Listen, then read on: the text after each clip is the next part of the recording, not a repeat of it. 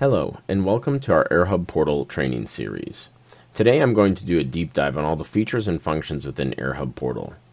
Before we begin, let's go ahead and familiarize ourselves with the layout and navigation of the application. On the far left-hand side, you'll notice the primary navigation bar in the vertical orientation, and within it, it has four main tabs. We're currently situated on the Home tab, which is indicated by the solid blue bar on the left-hand side. But we also have the Discover, Plan, and Manage tabs. Within each one of these three tabs following the Home tab contain the majority of the functionality and tools of AirHub portal. At the top, we have our secondary navigation bar, which contain things like global search, guides and resources, ability to log in and out, and the ability to create events. But we'll get into this more later. So I'm going to go ahead and navigate over to the Discover tab. The purpose of the Discover tab is mainly there to start to get familiar and understand what's going on in your airspace and your local community. So the main tool within the Discover tab is what we refer to as the Airspace tool, and it's to inform users about the area they intend to operate their drone in. This tool aggregates over 50 different data sources to display a list of advisories based on the location you intend to operate in. The pilot awareness of these advisories, both air and ground-based, are essential for conducting safe operations in the national airspace. So let's go ahead and dive into how to use this tool by actually searching and planning in an area of the country that's always sunny and optimal for drone flying, and that's, for me, San Diego. So there's two ways to actually go into and zoom into San Diego. The first way can be used with the mouse and the plus and minus buttons here to kind of zoom in and navigate, or we can leverage the global search at the top, which is exactly what I'm going to do. Start typing San Diego, and you can see the first result is that. When you click on it in the global search, or if you click on the map, if you did a more manual pan zoom, you'll notice an icon appears where that click has occurred. When the icon appears, you'll notice our advisory panel open up here on the right.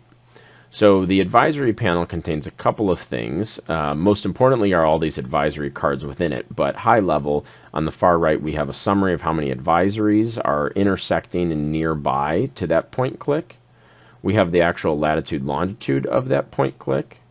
We have the ability to minimize this and kind of leave it as a visual summary in terms of what's around the area.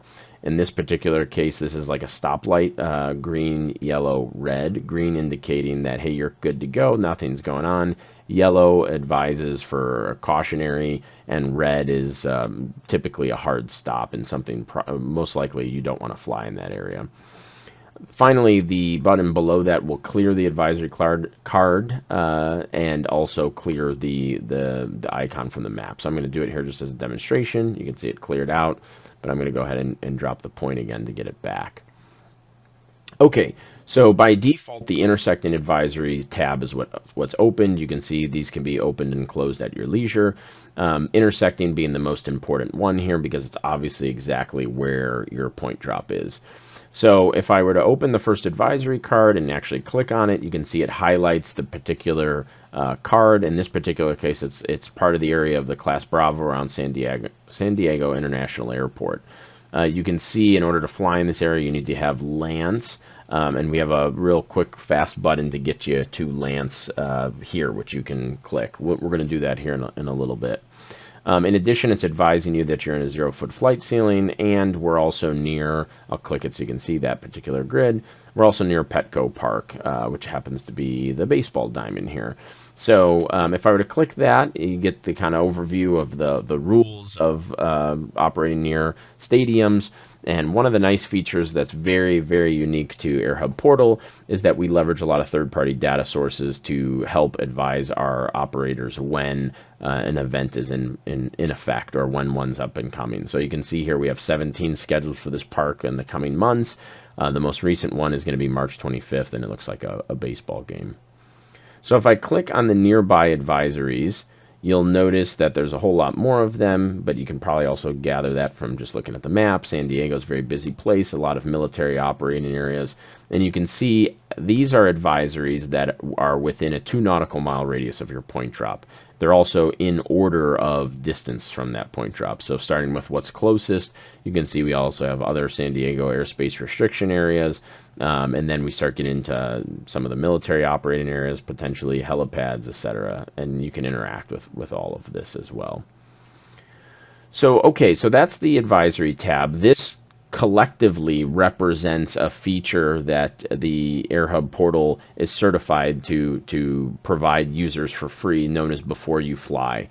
So that's a process that we at Airspace Link go through to ensure our systems are certified and stamped of approval by the FAA to be a Before You Fly partner. So everything I just highlighted to you in these advisory cards and the ability to interact with the map is all considered Before You Fly functionality and resources.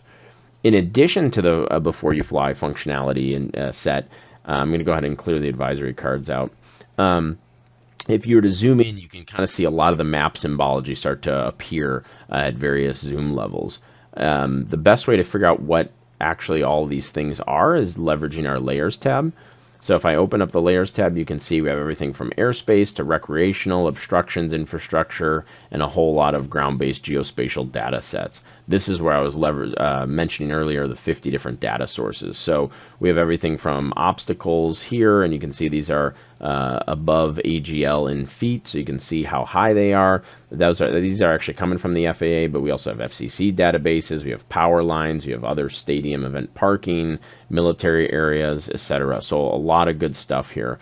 The yellow hexagons actually indicate population density. So that's something we kind of took from the legacy FAA VFR sectional charts in terms of showing you where there's high areas of population, just to help better inform our operators and users of where ops over people may have a higher likelihood of occurring. At the top of the map styles and layers, you'll notice the actual base map switcher. So the default in AirHub portal is dark. I can switch to light, and this is a lot of times very useful when outdoor in the sun glare on your cell phone. We also have satellite view, which is, the satellite imagery, and then we have our street map view, which, this mostly looks like what you would imagine Google Maps to show. But then finally, we have our VFR sectional chart, so another unique offering within AirHub portal. You'll notice that when I click on it, though, depending on your zoom level, you may not see it right away. And that's because these charts are designed to be viewed slightly further out.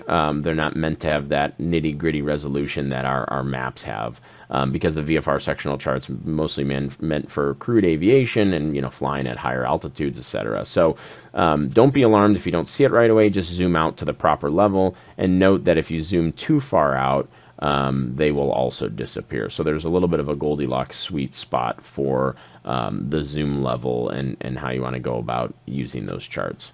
So I'm going to go ahead and switch back to dark mode and get ready to line us up for actually creating an operation within AirHub portal. So let's look for an uncongested area. Looks like the northwest has some clear space. I'm going to go ahead and zoom in here, and let's go ahead and create a mission, or an operation rather, in the Mission Beach Park area. But we're going to save how to create an operation for our next video in our training series. So join us in our next video where we do a little bit of a deep dive on Lance and show you how to create an operation within AirHub portal. Thank you, and please reach out if you have any questions.